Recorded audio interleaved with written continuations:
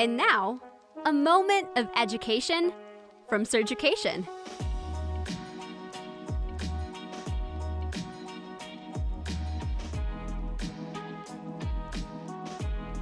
Not all kids with ear fluid need ear tubes. We tend to think about fluid as being chronic or acute. So after an ear infection, the fluid may be there for 4 to 6 weeks. However, if the fluid is staying longer than 2 months, then we start to think about there being a reason to know if that fluid is causing problems, such as hearing loss, education problems, sometimes balance issues, or that fluid can be causing the repeat infections. So if there's fluid for more than 3 months, your doctor may recommend to do more testing to help you to understand that, or may be able to just look in the ears, ask you some questions about how your child is doing, and make a decision about the best next step.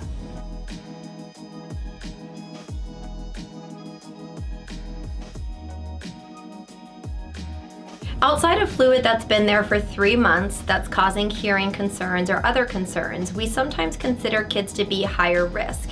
In general, ear tubes are helpful because they help to decrease the risk of hearing loss that can occur during fluid in the ears or during infection. So when kids that have hearing loss, speech delay, developmental delays, or other types of medical problems that may put them at higher risk for things like antibiotic allergies, immunosuppression, or other problems that may make them more likely to have ear infections or have a harder time with treatment, these children may also need ear tubes even if the fluid hasn't been there for 3 months.